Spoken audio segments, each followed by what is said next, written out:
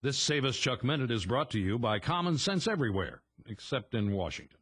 My fellow Americans, liberals have been hard at work protesting voter ID requirements. They label this as discrimination against the poor, minorities, and the elderly, even though now you can get a state ID for free. So why is the left spending so much effort to defend voting without ID? I mean, you need an ID for most official business like collecting welfare, Social Security, withdrawing money from your bank account. So why would an ID not be required to perform perhaps the most important act our nation can provide us, voting?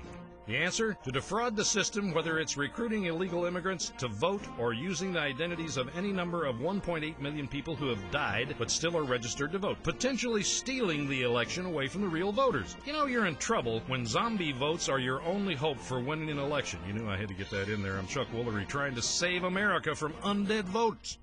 Follow us on Twitter at SaveUsChuck.